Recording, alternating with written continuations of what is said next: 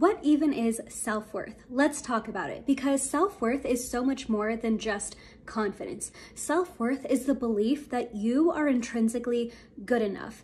And it's also the idea that your external circumstances don't determine how enough you are. Amount of followers online, the amount of money in your bank account, the kind of status that you get from your job or career, none of those things are what makes you good enough. And when you have high self-worth, you believe that you are enough as you are. And that doesn't mean that you don't make mistakes. That doesn't mean that you don't hold yourself accountable. You can have things that you need to work on, that you need to better about yourself. But that doesn't mean that you are broken or incomplete or not enough. And learning that lesson truly changes your life. I'm a self-worth coach, and the reason that I wanted to specialize in self-worth really was the realization that all of my problems had to do with low self-worth. Whether it was feeling like I couldn't speak up or communicate in friendships and relationships, whether I felt like I couldn't advocate for myself in a job or a career, there were so many aspects of the problems that I was having that all boiled down to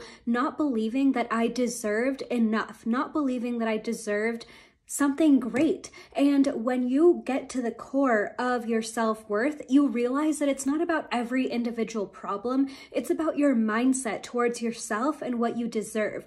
And realizing that and actually getting to the root of that problem and starting to build your self-worth, starting to teach yourself how enough you are, starting to regulate your nervous system, letting go of the shame that you feel. All of these are aspects that help you build your self-worth and become a totally new person.